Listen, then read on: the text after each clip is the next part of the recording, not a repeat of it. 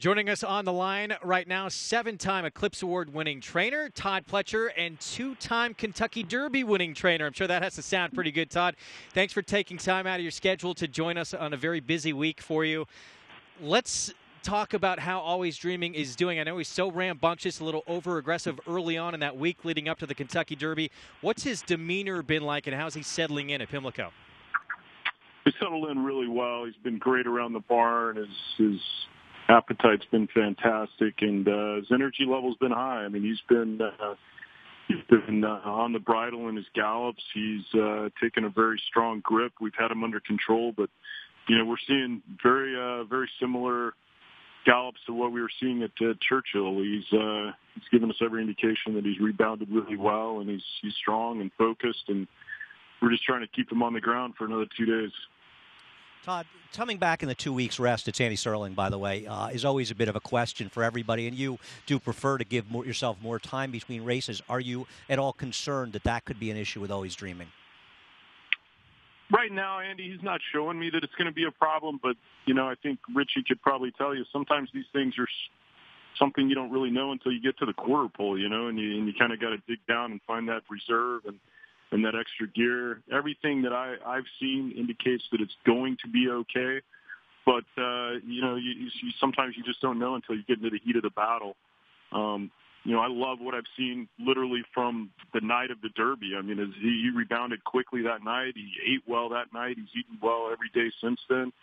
And by the third day, when we were ready to go back to the track, I mean, he was dragging the hot walker around there. He was showing good energy and enthusiasm. So all of those things, I think, are very, very favorable that he will run back and show his race, in 2 weeks. Todd, this is Richie Migliori. Two things that I thought a little bit of a departure from the norm for you. You really let him work his last work leading up to the Derby. Allowed Johnny to kind of let him bounce along pretty good. And then shipping right into Pimlico. Maybe you can talk a little bit about, why you changed things up for this particular horse. Well, he came into Churchill, and he was just full of himself. In the first couple of days we galloped there, I said to Mr. Viola on Thursday before we breezed him on Friday, he said, "What do you think he's going to do?" And I said, "This horse is going to work really well. He's going to go 59 and change, and he's going to gallop out big." And that's exactly what he did. And, I wasn't so concerned if he went 59 or 101. I was focused on it being a proper work. And what I loved about the work was that he went 59 and 1 or 2, depending on who clocked him. But he went off in 36, and then he leveled off down the lane and came home in 23 and 1, and then he galloped out in 112 and change and 125 and change. And Johnny had to reach up and grab him by the kitchen to pull him up. So I was like, this horse likes the track. He got over it well. He showed us, all the signs that we were expecting. And he's been a very good workhorse. And I think some of his work tab might be a little bit deceiving because the track at Palm Beach Downs is not real fast.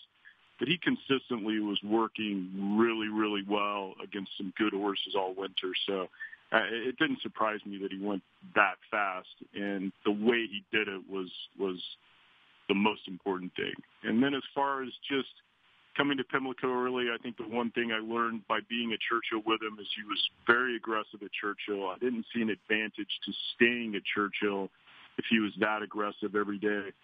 And I didn't see an advantage to shipping him back to Belmont for 7 or 8 days and then shipping to Pimlico. So I just felt like the best move was let's go straight to Pimlico, let him get settled in there. If we need to make some adjustments in his training like we did at Churchill, then hopefully we'd have time to correct it. Fortunately, we haven't. He's settled in really well and done everything that we'd hoped he would. How valuable, Todd, was it having been through this experience before with the Kentucky Derby winner, and what did you learn from that? What did that teach you this time around? Well, the one thing, if I had a do-over with Super Saver, I probably wouldn't have breezed him at all in between. But like I was telling someone, the 14 days just did not agree with Super Saver. And we felt like he was eating well and he was moving well. But he, too, when he was really, really on his game, he was a fairly aggressive horse to gallop. He'd take a big grip of the rider, and you needed a good, strong rider to give him a proper gallop. And when we got to Pimlico, I remember watching him gallop here a couple of days, and he wasn't at that same level going into it. But he was healthy, and we were hoping. But deep down inside, I was like, man, I don't think this is enough time. Todd, how difficult was it to make that decision to put the draw reins, change riders? I mean, right on top of a race, it had to be difficult to pull the trigger on that. I tell you, Richie, it was one of those things that it had to be done. It was a no-brainer. You know, we knew we weren't getting accomplished what we needed to.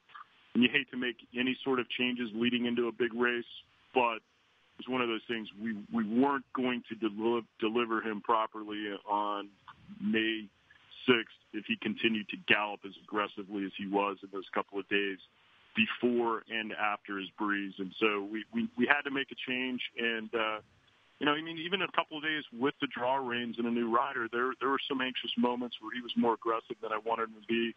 But it seemed to get better each day, and you know, it obviously paid off. Well, it seems like all systems go with Always Dreaming. You say he's eating well. I hear, Todd, you're eating well also. 6 nights in a row, I've heard you've had crab cakes. Is that a streak you're going to keep intact? No, I kicked it up to 7. You did? 7 yesterday. I'm going to at least have an appetizer tonight because I got to keep the streak going all the way to Preakness. I was going to say, you're going to keep it going through, so I guess you have to at this point. Best of luck. Thanks for joining us. We appreciate it, and we look forward to a big race on Saturday. All right. Thanks a lot, guys. Appreciate it.